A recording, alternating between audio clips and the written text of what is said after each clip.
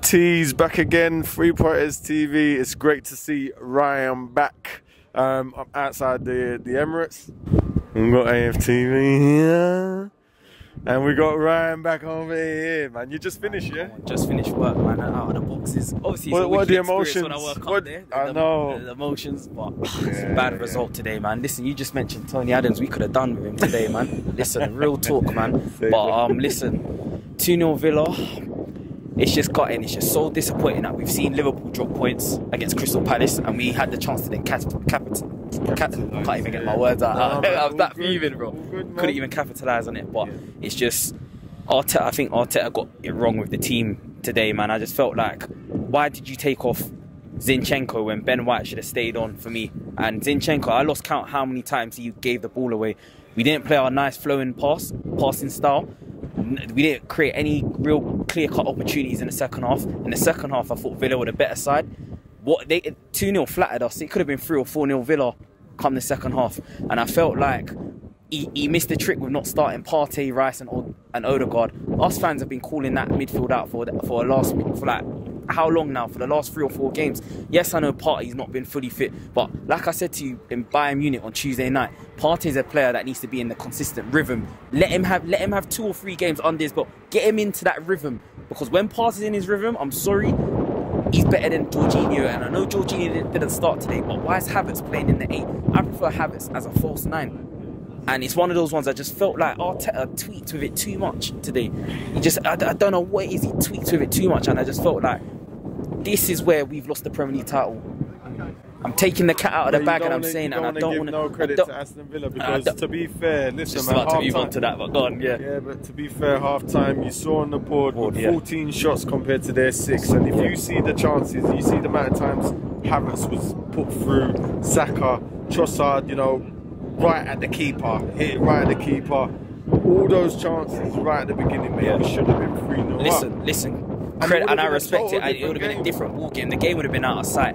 It would have been a 4. It would have been a 5. It would have been a 5 or 6-0 like we've done with Burnley and Sheffield United. But credit to Villa. Unai Emery set out a game plan, and when they went 1-0 up, he just knew. Listen, he knows Arsenal are a better possession ball team than them. You keep the ball, and if you watch from the 60th minute onwards, and then I think they scored in around the 60s. About this, well, Bailey, he put Bailey on, and he's the one that scored. Obviously. It was around the 68th, 70th, around that time anyway. From the 70th minute when they went 1-0 up, you just looked at it. Villa said, "Listen, Arsenal, you could have the ball. We'll just hit you on the counter attack," and that was, and you know, that worked for them. And exactly, it all worked the game plan worked in their favour, because if Aston Villa score, we're going to be chasing. And we're going to open ourselves up, and that's where we leave ourselves vulnerable on a counter attack. And you know what? We've seen Arsenal in the past in previous games. I look at Brighton this time last year when they came to us and beat us 3-0. We've seen games in the past where if Arsenal don't get the first goal, at least try and equalise as soon as possible, we leave ourselves susceptible to being getting counter attacked. But listen, it's a bad day at the office. We have to dust ourselves down. And listen, I just hope Arteta can learn from this. Listen, if you know what my stance is, if you know, I've got to disagree. I've got to disagree with you there. I'll say, go on. You say why? No, I'm just gonna say, Arteta. It's down to the poor management for me. It's Teez, not man. poor management, man. Let me tell you, you got to give credit to Aston Villa. I got to give credit. You got to give credit to. You got to give credit to Aston Villa.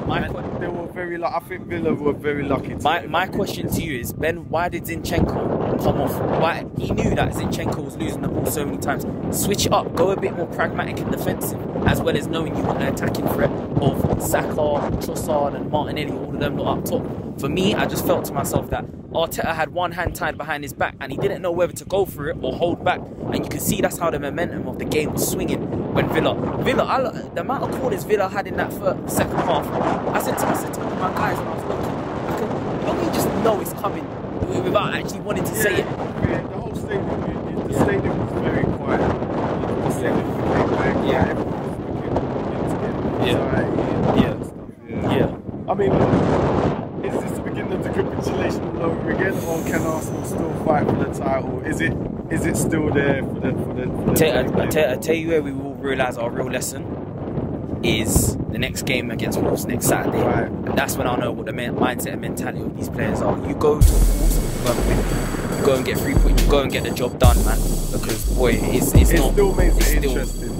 But it's still very tight. I mean, it's tight. We're only it's 2 only 2 points points, off. but City, you can't. City being in the driving seat, don't want them in the driving seat this time of the year. Just don't. Yeah, but listen, Ryan, yeah, man. Big up Teez.